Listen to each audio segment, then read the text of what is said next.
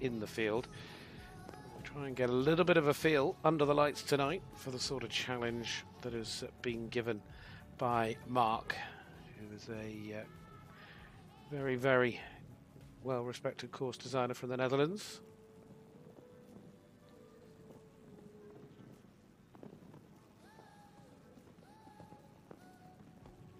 Seems to all come quite quick. It's quite a long course. Around to the combination.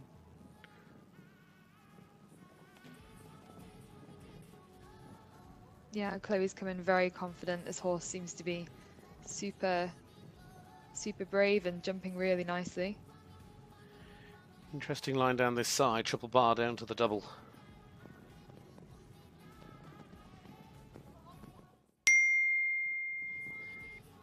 That's a 5 strides that comes at you very quickly. Yeah, and that was no problem for Chloe there. Like you say, triple bar and then into a vertical double. That's quite tricky to do, but Chloe found that quite easy. The horse is really, really motoring and jumping very well.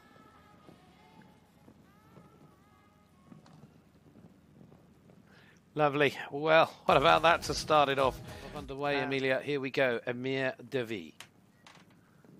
Now, it's a tough draw to be first to go with this quality field coming after you, but you can see there Chloe means business. On the angle to the water tray, quickly away, and now to the new fence 15, which was 1 backwards. Oh, big jump over there. She's really motoring. Now coming back into this double. It's a long old run to the finish. Sets the standard though, 36.87. We're off and running with a